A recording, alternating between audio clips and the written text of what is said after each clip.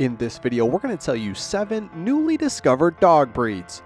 Dog breeds have been around for generations. The classic lab, big dogs, little dogs. We all know these dogs, they're popular, and they've been around for a long time. But what about dogs that are recently discovered? As time goes on, more dogs come into the picture, and some even recognized by the AKC. So let's get into the countdown of 7 dogs you've probably never heard of. The first dog is the American Hairless Terrier.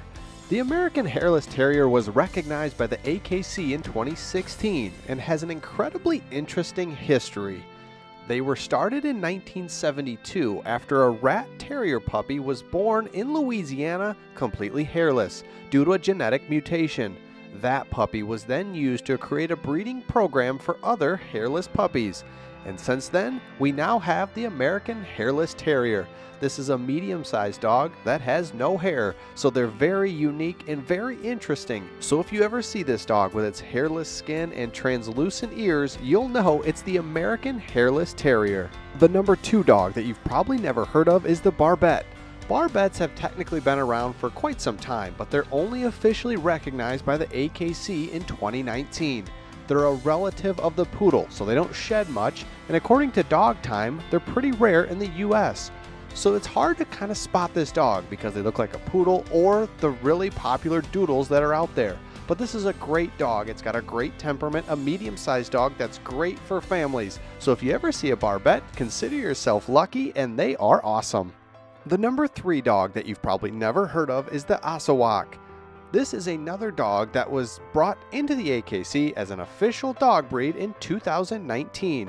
Ossawaks are ancient hunting dogs that have actually been around for thousands of years, but just recently have they been officially recognized as a dog breed. According to the Doggington Post, they're super speedy, have tons of energy, but they're pretty calm inside and can make a good family dog.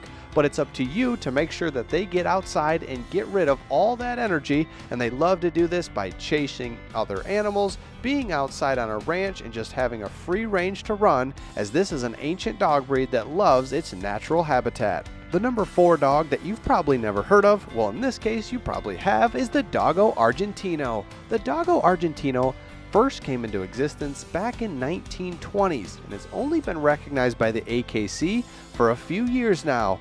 According to WAG, these dogs were bred as pack hunting dogs. They can take down large prey, from pumas to boars. They're massive dogs, and they're not for everyone.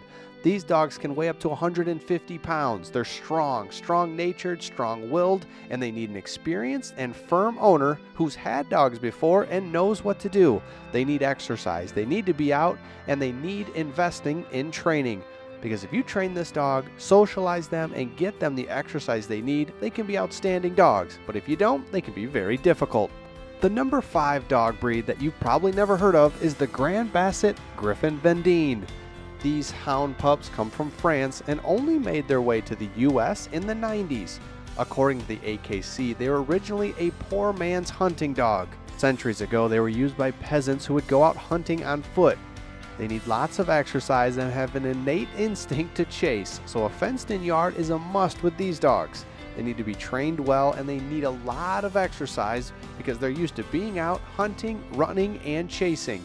They're a small to medium-sized dog that's great for families as long as you can socialize them early and keep them active.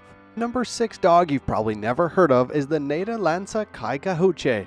These Dutch hunting dogs were officially added to the AKC in 2016, and they've been rapidly gaining popularity in North America.